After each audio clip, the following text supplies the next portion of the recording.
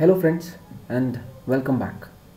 I hope you have studied the previous lecture, which was we had just completed the application. Then we discussed about the FMS, and you might have studied about the FMS and its types.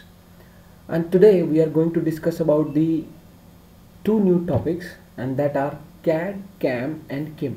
Might be you have heard about the CAD and CAM, but what is CIM, CAM? So we'll discuss about that. Then we'll discuss about the robotics. Robotics, you might be having a small picture in your mind that what robotics is. So I'll just introduce that part to you, and the application of robotics in the different areas of industry, and then remaining part we'll discuss in the next lecture. So I'll start with the CAD, CAM and CIM. So if I just break it into the full forms, so what is a CAD? CAD is computer aided design or drafting, you can say this thing. Then CAM is your computer aided manufacturing, and the third one is computer integrated manufacturing.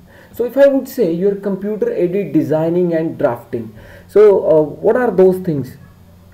Like computer aided designing that you use in the CAD, the Pro-E, the SolidWorks, that are all designing or drafting works in which you just prepare your drawings, through which you are sending your drawings after giving the proper dimensions and everything, and once it gets passed from the board of the members and it has been given to the production department. So that production department is called your manufacturing. That is called computer aided manufacturing.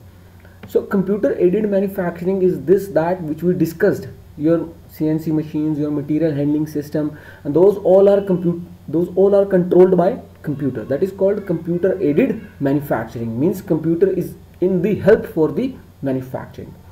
Now what is computer integrated manufacturing? In the computer integrated manufacturing, that all department of an industry is included, or you can say the collaborated to a one single system of computer. That is called your computer integrated manufacturing. Whether it is your designing, whether it is your manufacturing, whether it is your sales and marketing department, they all are connected to one single computer, means in which all data is available and anyone can access that data. Correct? And that is controlled. Everything is controlled by the computer. If I just wanted to show you that how it works is this. It is called a sphere of CAM. That is computer integrated manufacturing. So you can say this is a circle of the CIM.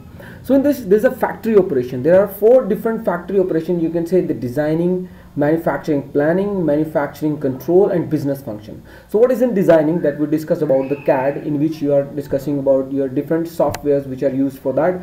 Then computer manufacturing planning. Manufacturing planning means in which your machines are to be used. Computer aided manufacturing, your machines, CNC, NC or DNC machines are to be used. Then computer aided manufacturing is also called manufacturing control, like your process control or the product control, that is inspection, that everything is controlled by the computer. That is the third function, the manufacturing control. And the fourth is your business function. So what is a business function? Business function is your HR department, human resource department, in which what it is check? It is to check out the salary of the person. Secondly, the sales and marketing of the product. Third one is your interviews, conducting the interview for the new selection. So these all called as a business functions. So this all is controlled by the computer only. These all functions are controlled by the computer only. That is called the sphere of CAM. Means computer is, although if it is, there are different departments, but they are having their own PCs which are using for the their own computers which are used for their functioning. But yes, the data of all these is to be sent to the factory operations, to the factory, means to a one single computer which is controlling all, and you can see everything by sitting in a room. Then what is your manufacturing is doing, what is your planning is doing, what is drafting is doing. So everything is controlled by the computer. That is called your computer integrated manufacturing. Okay, then the next one is your benefits. Benefit means if you have the control on each and every department, the time would be lesser. You might be, this is just common sense, that time would be lesser. There is no need to go from one department to the another department to check out what is the data, what is the status. So it all can be checked through just simple by sitting on the computer, and you can find it out.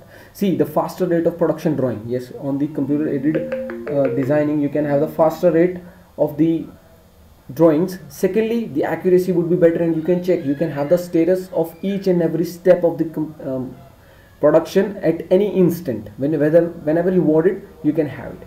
Then a computer assisted part programming, improved work standards, you can check it out if someone is following the standards or not.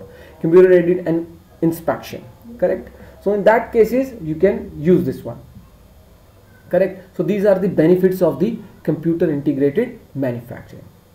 Here the manufacturing, the computer is integrated to all department of the industry, and they all are centrally connected to a single computer, so that anyone can check what the production is doing, what the manufacturing is doing, what the designing is doing, and what are the marketing and sales are doing. So every data is included into that, and computer is integrated, correct. This is all about the computer aided drafting, manufacturing, and computer integrated manufacturing, correct. Now the next topic is robotics. So robotics is a very wide or vast area in which the research is going on, correct. Everybody is wanted to make the robots which is which can do the number of works, and which can easy to handle, and can be used in any area of the industry or maybe at home, correct. So a robot is a reprogrammable multifunctional manipulator designed to move material, parts, tool, or specialized devices, correct. Why do we need the robotics? The first condition is, why do we need the robots? So there are some works which a human cannot do with that much accuracy a robot can do, or there are some areas in which the risk of life is there, so we use the robot. Like in a space exploration, there's a person cannot go to the Mars, but a robot can go to the Mars, correct. So what he says, that a robot is a one-armed blind idiot with limited memory and which cannot speak, see, or hear. Every robot is programmable. They cannot do any function with their own will or wish. We cannot inseminate the intelligence into it unless we do not program it, correct. So the robot is called as a blind idiot, which cannot see, hear, or speak, correct. So what are the tasks that a robot can do? We'll discuss in detail what type of robots are there, but what different tasks a robot can do. Now first one is the dangerous task. Those tasks which are life-threatening for a human being, correct. Like the dangerous task, as I referred as, the first one is space exploration. As I told you, on a Mars no one has reached, no human has reached there, but a robot has already reached there. And on even Jupiter they have passed by it, correct. And second, like disarming the bombs, correct, disarming the bombs. So these kind of dangerous task is done by the computer. There's a military robot which is used for the diffusing the bomb, as well as which is used for the inspection of any area where the danger is there, where the mines are there. So these kind of things can be done by the robots. Even under the water welding, correct. For a human being it is very difficult and dangerous, but a robot can easily do it, correct. And yes, the disaster cleanup, that after the disaster, then these robots can be used for the cleaning purposes, correct. What next task could be? The next task could be,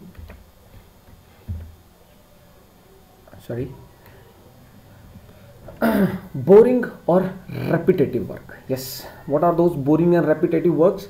Like welding car frames, those works in which nothing newness is there, because a human being is there. If there is a newness, the person or the human show the interest into the thing.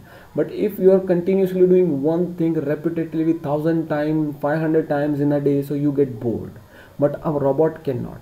So those works which feels human as a bored one or boring works, these are to be used, they are to be done by the robots. So you can see there's a robot is only have a one arm, correct. And everywhere in the industry, if you see in the industry, majority, I would say 80 to 90% robots are used as a robotic arm, correct. Because this robotic arm is able to do what kind of function? Like welding car frames, part, pick and place, picking up the part from one place and placing it to other, like this one, correct? It is picking up and placing. Now it is very difficult that a fragile thing, it's a plastic bottle or maybe the glass bottle, but it is a very fragile work is be done by the robots, correct? And the next one is high precision or high speed works. Yes, this is very difficult task for the robot. They are doing it. A person can have, a human being can have a chances of mistake, but a robot cannot have. Even they can do the same work with maximum precision or the precision you set, correct? Like in this image you can see a doctor who's sitting in somewhere else in the on the earth, on the globe, correct? But he can do the surgery, he can do the operation, the person is in another country, clear?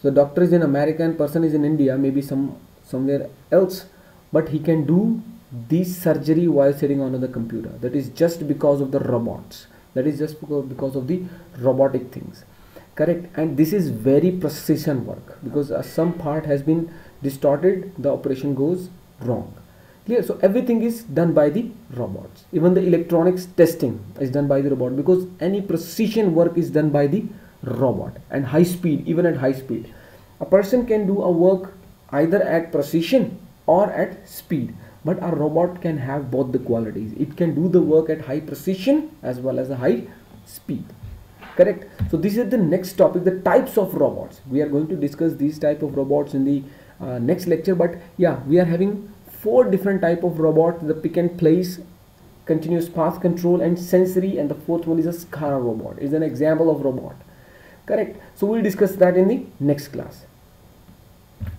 So this is all for today. If you wanted to check my other videos, must go to the channel Tiny Steps, subscribe and like the videos and share it if you want it, if you like the content.